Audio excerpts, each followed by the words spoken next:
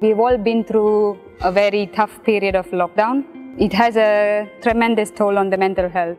So mental health has been part of the strategy for the medical interventions in this COVID project. COVID is in general considered deadly. There are many people recovering from it, but the general impression in the community is that it is very deadly. So it's very important to support them and also state many examples of recoveries that is happening. The role of the counsellors is to educate the patient about what is COVID, to share their experiences, their feelings and fears and anxieties, and also to educate the family members. And during this counseling process, we have educational interactive sessions with the patients through games and video watching. जैसे 27 पे भी देख रहे हैं कि हाथ पानी से धोना है, ये बहुत ज़रूरी है.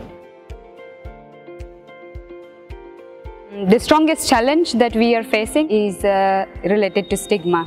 There is a lot of patients who have already experienced stigma and the family members who are currently experiencing stigma because the patient tested positive.